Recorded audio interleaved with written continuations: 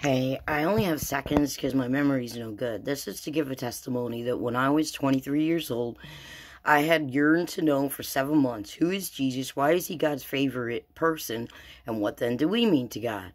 When I stood up from rocking my firstborn daughter, Sheena, the first of 5 children, from her crib, Jesus Christ was standing right in front of me.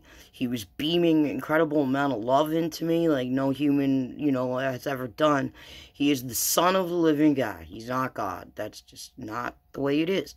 He's the Son of the living God. And from that second forward, I've always known that.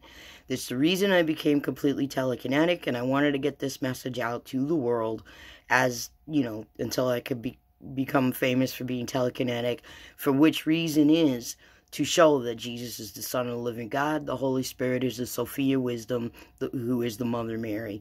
And that is what God, Jesus, and Mary have imparted to me for my years of going to church and being slain in the Holy Spirit, so that your friend was laying on the ground at the Refuge Church of God for about 200 hours. And I have spoken of Jesus many times. God speaks to me to this day. I'm a Jewish Christian, so to speak. I just had to get this burning message out. There really is a Jesus. He really is the Son of God. He's made out of love, and he doesn't judge anybody unless you're a murderer or a rapist or a phony.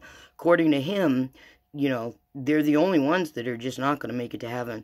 So thank you for listening to my message that I want to put on my Sophia page to back up. Why is little Dina Singh telekinetic?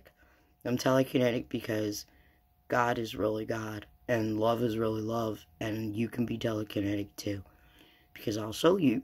The Holy Spirit is real. We have a Father, we have a Mother, and we have a wonderful Son. And the reason that he came in the form of a person was because we could only relate to a person the way that we do. Jesus, like that. The same with Mary. She's here for